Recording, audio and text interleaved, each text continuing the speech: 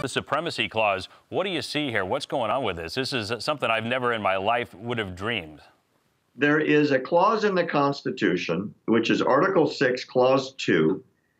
It's called the Supremacy Clause because what it basically says is if there is a conflict between the federal government and the state governments over laws or trade or treaties or agreements, that the federal level trumps it.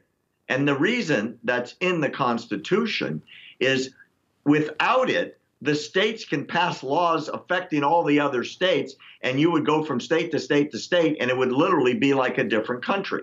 So if there is a federal law or a federal policy that affects the states, and it's in conflict with the states, the Supremacy Clause controls. Here's why it's important, Kent.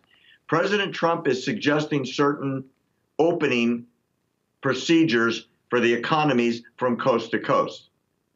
It was put together by a blue ribbon panel, Republicans and Democrats, legislators, leaders of industry, public policy people, educators, and so on.